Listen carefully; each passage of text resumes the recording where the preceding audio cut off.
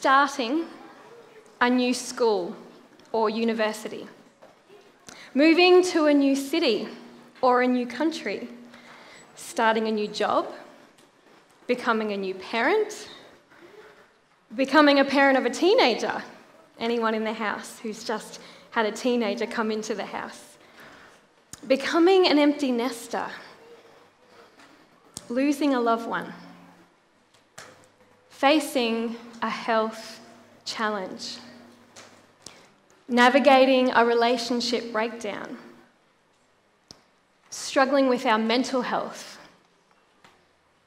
seeing the unrest in our world today. Life is full of challenges and season changes. Can I see a nod if this resonates with anyone here? We've been exploring this idea of season change during our prayer week this past week, and perhaps you are personally facing a season change right now. As a Springwood family with a new pastoral and leadership team, we are collectively on a journey of season change as we navigate the future and as we reimagine what it looks like to be the church in this new world post-COVID. And on a global scale, we are witnessing the chaos and the craziness in the world around us. These times can bring a sense of uncertainty, a sense of instability, perhaps even fear and anxiety. And that's normal. It's normal to feel those things with everything that is happening around us. But what does it look like? What does it look like to be a Christ-loving, Spirit-led, hope-filled community? These words might be familiar. We see them on the foyer every time we walk through these doors. But how do we be all of this amidst the chaos? Maybe that looks like some of our bedrooms there. These three declarations, they seem completely countercultural to the world that we are living in. So how do we move from aspirational words, beautifully painted on a wall, to a lived experience? How do we as a community respond to this radical call on our lives as a church and individually in these uncertain times? Good morning, everyone. It's a privilege to be with you here today. If you are here for the first time, so glad that you are here. And if you have been journeying with us for many years now, we're also glad that you are here. My name is Alina, and I'm so privileged to be one of your new pastors on this team. And I'd love to take us on a journey this morning as we seek to answer this question of how we be all that God is calling us to be. And where I'm going to take us this morning at first may seem a little bit obscure, but there's something that we can actually learn here. And I'm going to invite you to turn to 2 Chronicles chapter 20. And there's an incredible story here in this book. It's in the Old Testament, 2 Chronicles chapter 20. And it may actually give us some direction to the questions that we find ourselves asking at this time. 2 Chronicles chapter 20. I'm going to unpack the story a little bit, and then there's a key verse in verse 12 that I'm going to focus on. So Jehoshaphat, it's a beautiful name, was the king of Judah at the time. He was King Asa's son, and he was a good and faithful king. He followed God. He walked with him, unlike his dad, who in his later years of life actually turned away from God. And so one day, this king, this good and faithful king, actually receives word that his enemies have declared war on him. 3 enemies had joined forces and were now advancing towards him. Can you imagine hearing this news? All of your enemies have come together and now they're declaring war on you and they are coming at you. And so Jehoshaphat pleaded for God's guidance. Then he gathered the families of Judah together in assembly, and together they cried out to God for help because it seemed like an impossible situation. The enemies were coming fast. Their future was uncertain. But then God intervened in a miraculous way. As Jehoshaphat's army was advancing towards the enemy, they started singing. Can you imagine singing at a time like that? And at the time that they were singing, somehow, some way, these enemies turned against each other and ended up taking each other out, and Judah's army won the victory. It's an incredible story, and it gives us hope. It gives us assurance when we think about the fact that the battles that we face in life are not our battles, but our God's. However, there's something I actually want to draw our attention to this morning that we may have missed, and it's what happened before the battle. It's what Jehoshaphat did before he moved in towards the enemy. What he did in that moment displayed courage, boldness, and vulnerability. And this is the verse that I want to turn our attention to this morning. 2 Chronicles 20, verse 12. This is what he said, "Oh, our God, won't you stop them? We are powerless against this mighty army that's about to attack us. We don't know what to do, but we are looking to you for help. We've got no idea. We've got no plan, no strategy. We're not sure. But our eyes are on you." Instead of offering a stirring vision of hope for the future to inspire the people to venture forth, Jehoshaphat said he didn't know, but he pointed people to God. And in doing so, I believe that Jehoshaphat actually demonstrates for us what we as a community, what we as individuals need to do in these uncertain times. As a church, may we come together to look not to an unknown future, but to a known God who will strengthen us, who will encourage us, who will give us all that we need for the days ahead, so that we can remain tethered in him among the chaos. You know, historians of early church history, they tell us that that early church, it grew so rapidly during times of difficulty because they literally came together and looked to God. And over the coming weeks, we're going to be unpacking this a little bit more for the month of March. There's chaos around us, as I described earlier, and yet we can remain tethered, anchored, secure in God and his calling for our lives. A secure connection can make all the difference, right? A secure Wi-Fi connection can make all the difference. And Martin and I discovered this just a few weeks ago when we were down at Converge Young Adults Camp. Is there a few people here that went down to Converge? Some of our young adults? Yes, I can see a few of you. So we're down there at this beautiful place. If you've been there, at Stewart's Point on the beach. Amazing facility. Amazing place. We had a great time together. Except for one thing. Our car battery was flat. And our super high-tech electronic vehicle locked us out of the car halfway through the camp. Like, the car was so dead that we couldn't even use the electronic opening mechanism to open the car. We couldn't even pop the bonnet to jumpstart the car to get the car going again. It was this secure metal box that we could not get into, and it was a keyless entry, so there was absolutely no way in. It was midnight. All of our belongings were in the car. Everything we needed was in this secure metal box. And I have to admit that I was starting to get a little bit anxious at this point. Until we realised that amidst the dodgy reception that is Stewart's campground, we were able to get an internet connection. And so what did? We did what anyone does when you're in a situation that you don't know what to do. You Google it, right? So we Googled, how do you get into a Mazda 3 that is a keyless entry and you can't get into your car because the battery's flat? Well, it turns out, ladies and gentlemen, and there's probably Mazda owners that knew this, and I feel a little bit silly that I hadn't done my homework, there's a secret key in your little electronic thingy. And there's also a secret key hole that you can put the secret key in, but you have to pull the handle out, look underneath, and somehow find it. This is what I learnt by looking on Google. And somehow, some way, after 30 minutes of wrestling to get into this car, we found our way in. It makes a difference when you're connected. It makes a difference when you are tethered. And in the uncertainty of our times, in this new journey that we are embarking on as a church, the challenges that we are facing personally, church, let us come together and look to God. Let us remain connected. Let us remain tethered amidst the chaos. Let us be who we are called to be as a Springwood community, a Christ-loving, Spirit-led, hope-filled church. And we are called to connect. That's what we're talking about today. We're called to grow.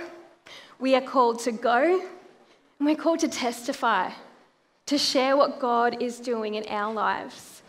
And this morning we're going to unpack, as we've heard from ChatGPT, a little bit about community, a bit about what it means to connect, to experience a true sense of belonging. At this point in my journey, I was surrounded by people. There were people everywhere. I was connecting with my students and staff on a regular basis. I had a housemate. We invited people over a lot. I had family and friends around that cared about me. And yet in the midst of all this, I felt lonely.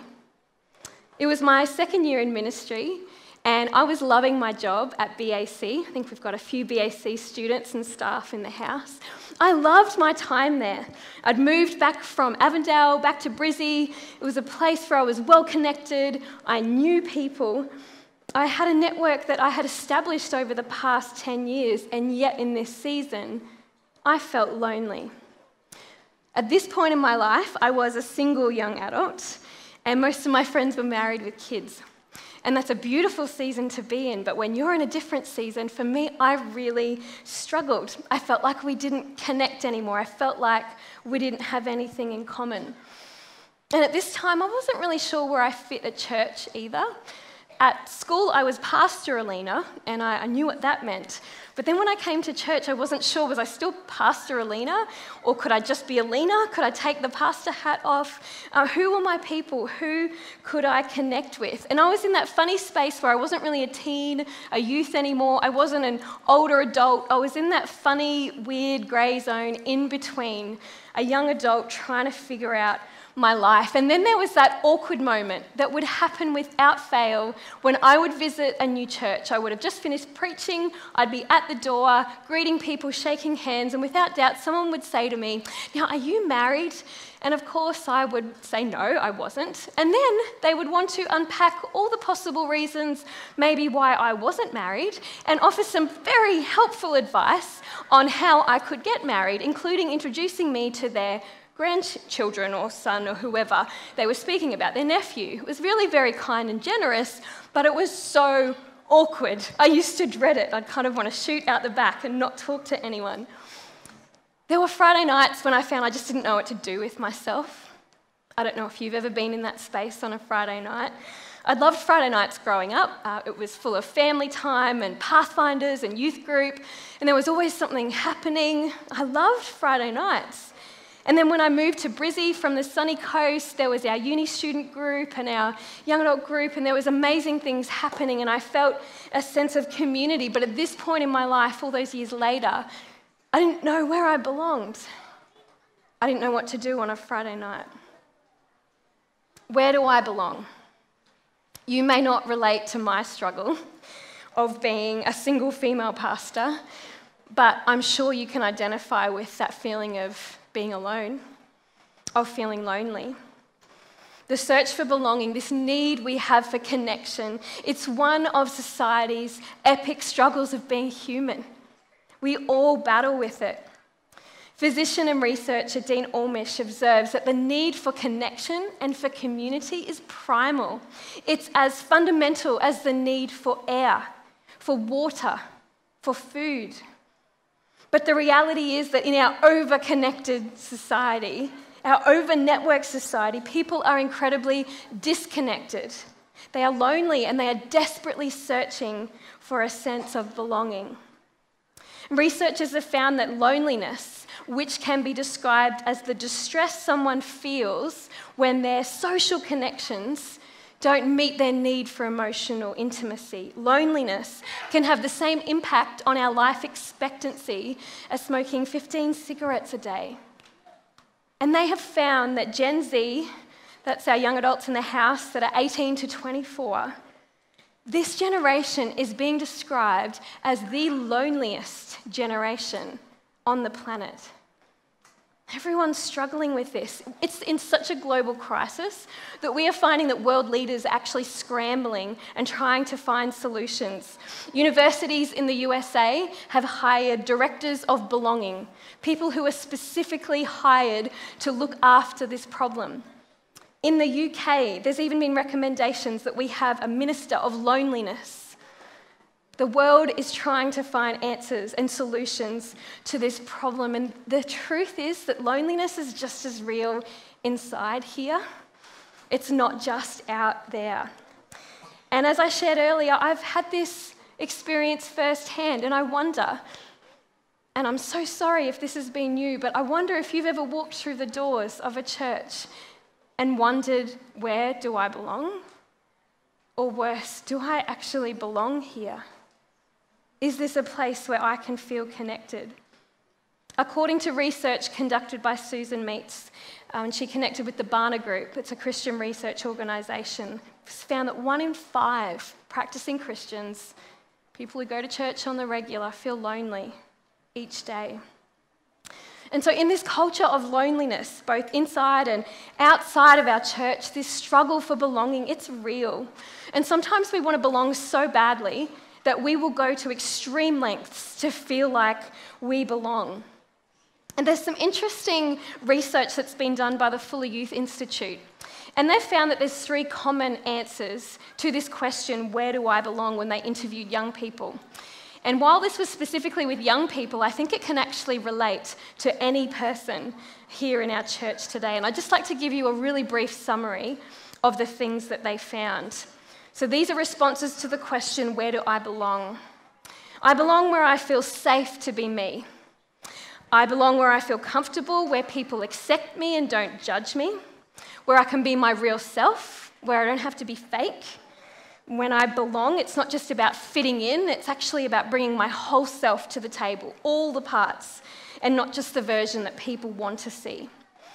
And our homes and churches are meant to be safe spaces that provide belonging, but sadly, that's not the case for some of us. And not belonging in our family, not belonging in our church can be one of the most painful things that we can experience. I belong where I feel safe. I belong where we share. I belong where we have shared experiences, where we share the same values and priorities, where we've worked on something together. When we've got similar interests, that's when I feel like I belong. And for many of us, we're constantly navigating multiple groups, multiple relationships simultaneously, which can actually lead to this constant shifting of who we are for different people. I wonder if anyone gets exhausted from that. I belong where we share. I belong where I feel like I'm needed. I wonder if anyone can relate to this one. I belong where I have to help out in some way, where there is a connection between belonging and a sense of responsibility, feeling like I have a job to do here. And belonging in this sense can be seeing ourselves as a really important part of the community that we're involved in. But there's a shadow side to this idea of belonging where we're needed, because it can make belonging feel conditional, like we're never able to belong and just be ourselves. We always have to do something, because to belong here, I've got to do something to feel important. And so one of the challenges in this current society, in the community that we can live in, is its temporary nature, because our lives are constantly in motion. And so we're constantly negotiating where we belong. And so for most of the time, it can be that I belong for now, just in this moment, in this season. And I wonder if anyone can relate to this. It actually doesn't matter of our age or stage in life.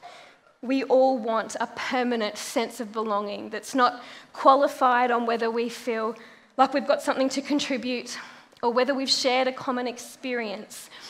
And in my journey, I've found that there's actually a better answer about where we find true belonging. We belong with God and we belong with his people. It sounds really simple, but it is the truth that I would love for us to truly understand today. We belong with God and we belong with his people. We were created for community. We were created for relationship. We actually don't have to earn our acceptance, our place in the body of Christ. That's not how it was ever meant to be. We belong to God and we actually belong to each other. We weren't created to do this journey alone. Those feelings of loneliness that we have, we weren't created to feel that way because we were meant to do this whole Christian life thing together. And this word with, it's powerful because it actually symbolizes the heart of God when it comes to his heart for his people to be near us, among us. In the Christmas story, we read about Emmanuel, Jesus, who came to be with us. He's with us no matter what, at all times, in all circumstances. And that is way better news than just feeling safe to be me. Safety is important. Please hear me on that. It's important to feel safe in relationships, but it can be fleeting. And so our truest sense of belonging actually comes from the unconditional love of God and his promise to be with us always. And so, church family, I believe that in our current pandemic of loneliness and of disconnectedness, it's time to lean in to the power of with. There's something special in doing life together, and Jesus himself has given us examples of this. And just as we land our message this morning, I'd just like to take us through just a couple of passages of scripture. I'm going to share briefly the stories, and if you want to take a photo or write down these references, I encourage you to spend some time in them during the week. We're going to be looking at the book of John, so we're in the New Testament now. And chapters 13, 14, 15, 16, 17 give us a beautiful picture of what it means to live in community. So I'm going to just share 4 values and principles this morning that might help us get a sense of who God's calling us to be. So the first one we have is in John 13, 1 to 15, and we celebrated communion last week. We had an agape feast together. And here we read in the book of John 13, 1 to 15, that we are friends who wash feet and share tables. That's what we see Jesus demonstrating.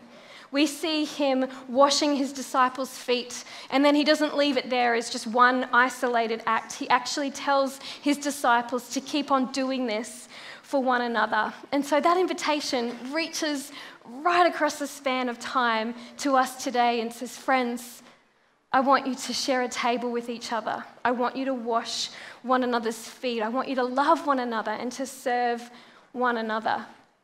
And as we think about this idea of what it means to share tables together, to wash feet together, I invite you to think about some of these questions. And again, this is meant to, I guess, prompt you for some later reflection later, not to answer right now. So again, if you've got your phones and you want to take a photo, or if you're a notes girl or guy, you can write it down. But I wonder, have you shared a table with others before and felt connected in a meaningful way? Are there some moments that you can reflect on where you have felt connected? Who could you invite to share a table with? Who could you invite to have a coffee with? Who could you reach out to and connect with? And then how about this one? How could you wash someone's feet? Is there someone in your world that maybe perhaps God's inviting you to forgive or to restore a relationship where you've been hurt? This is what it means to be friends who wash feet and share tables.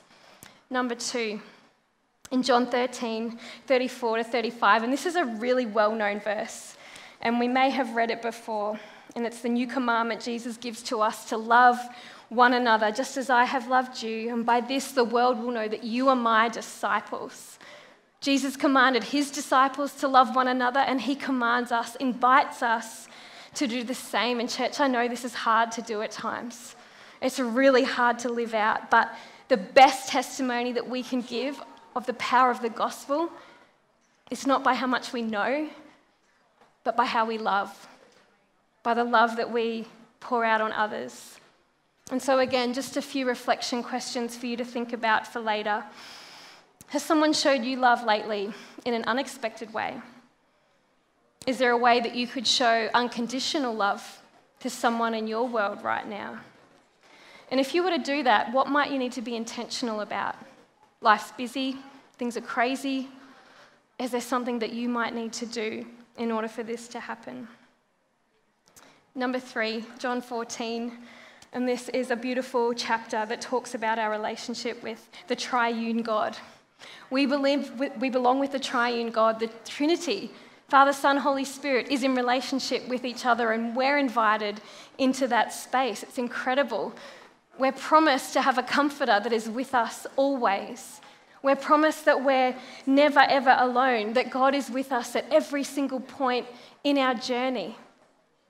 And so I wonder, as you reflect on this beautiful invitation to be in relationship with the Trinity, with the triune God, is there a moment where you've experienced God recently? Is there a time where you have seen him at work in your life, where you have felt his presence, his comfort, his care?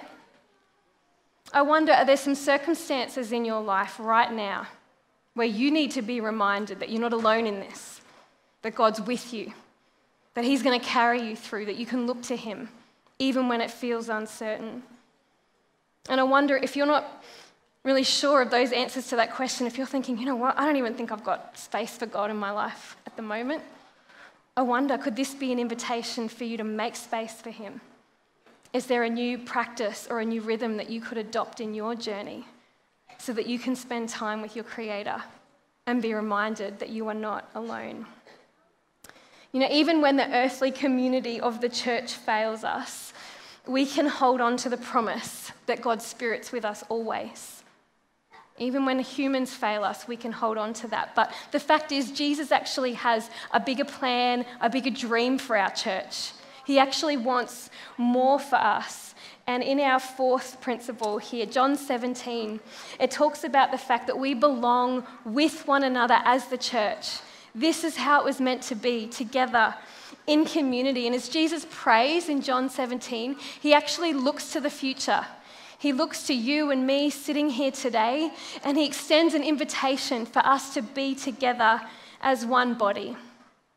And I love this quote by German writer Albert Schweitzer, and he says, in everyone's life, at some point, our inner fire goes out, and it's then burst into flame by an encounter with another human being. We should all be thankful for those people who rekindle our inner spirit. It's not a beautiful analogy? That bursting of flame, that encouragement that we can receive just from being in the presence of one another. And so as you reflect on this morning, I wonder, is there someone that's encouraged you? Is there someone that has rekindled your inner flame? Church, who are your people? Do you have meaningful connection in your life that helps you to stay healthy, thriving? Or is this an area that you're struggling in? If you can't find a space where you can experience belonging, I wonder, is there a way that maybe you could help to create this for someone else? And I wonder, as we think about this, is there someone that God might put on your heart this week that you could encourage, that you could reach out to, that may be feeling alone and need someone to connect with them? True belonging and connection happens when we stop just trying to fit in and we realise that we're meant to do life with God and with each other. And there's not one part of our journey that we're meant to do alone. We're meant to do all of it together, eating, sharing together, the good times, the bad times. And we see that in the Acts 2 community. We see a beautiful picture of what it looks like to be the church. It's an amazing picture when you read through in Acts chapter 2. But the fact is, as beautiful as this picture of human community is, we know that human connections aren't perfect, right?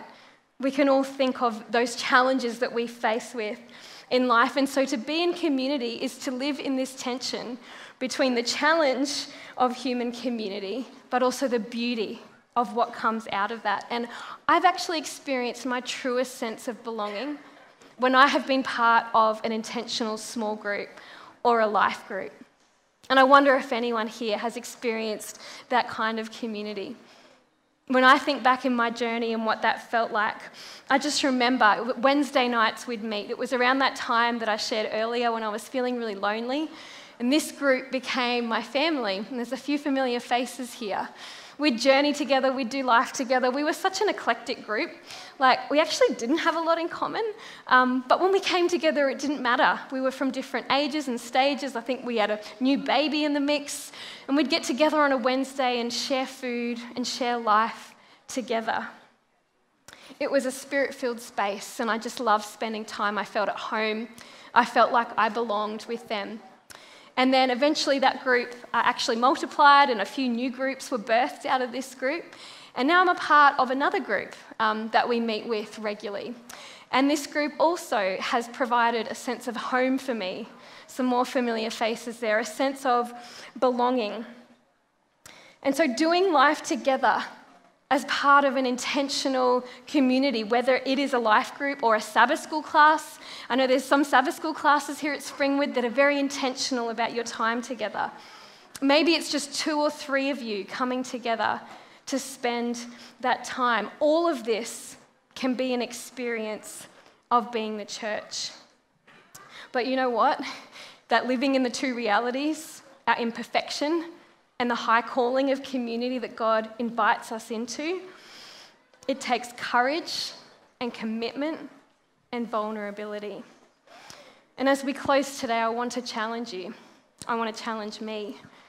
I want to invite you to experience the community that God has intended for each of us, because in these uncertain times that we live, we can't afford to not do it together. We can't do it by ourselves. It's core to who we are as a church, and I'm committed to growing in this space and for us to do it together. And I wonder if there's anyone here that would like to be a part of a small group or a life group, or wants to know, how do I even start? I want this thing that you've just described, but I don't even know how to get that thing started. I don't ride a bike like Pastor Russ does and have a cycling group. I'm not part of a craft club, or I'm not sure if I'm ready for a big in-depth Bible study. It doesn't matter. There are so many different ways that we can connect. And myself, Pastor Ray, Pastor Paul, Warren Somerville, I know he's here today, Warren. He's part of our life group leaders ministry. If you'd like to connect in this area, I invite you to come and talk to one of us, because we want to help you be connected. And so my challenge for today is this: Springwood family, in the chaos around us, the messy rooms, the messy lives, the messy stuff that we're going through, let us remain tethered. Let us be anchored in who we are in God and who He's called us to be together. And let's remember that king with the really long name, Jehoshaphat. Let's remember what he did when he was in uncertain times. He didn't look ahead to this glorious vision, he looked to God. And that's the invitation that each of us have today, to be with God and to be with each other. Let's pray together this morning. And I wonder if you'd like to stand with me, just as a sense of us being together in this. And you kind of look around to your right and to your left. Maybe there's a stranger next to you today. Hopefully they won't be a stranger for very long, because you might say hello to them afterwards. But we're called to be a family, and I'm privileged to be part of this family with you. Martin and I are so excited to be back here, and we look forward to getting to know each of you better. And it's our heartfelt prayer that you will experience the community that you long for here as a family at Springwood. So if you're comfy, you can put a hand on the shoulder. If you'd prefer to, just close your eyes in prayer, you're welcome to do that also. Let's pray together. Father in heaven, thank you so much that you have this grand design of community that you've created us to be a part of. And Lord, we mess it up so many times. We fail each other, we disappoint each other, we leave each other out. But that's not how it's meant to be. And today you're inviting us once again to connect with you, to create space for you in our lives, and to create space for other people. So I pray that you would be with every person here. For those that are really lonely right now, Lord, I pray that you would come and fill their hearts, and that you would bring a friend, a person into their lives that can encourage them. For those of us that are super well connected, Lord, I pray that you would open our eyes to the people around us, someone who might need a lunch invite, someone who might need a conversation or a call during the week. Jesus, I thank you for this gift of community that you've given us. I pray that you would help us as we journey together as a family here at Springwood. And we ask all of these things in your mighty name. And everyone said together, amen, amen.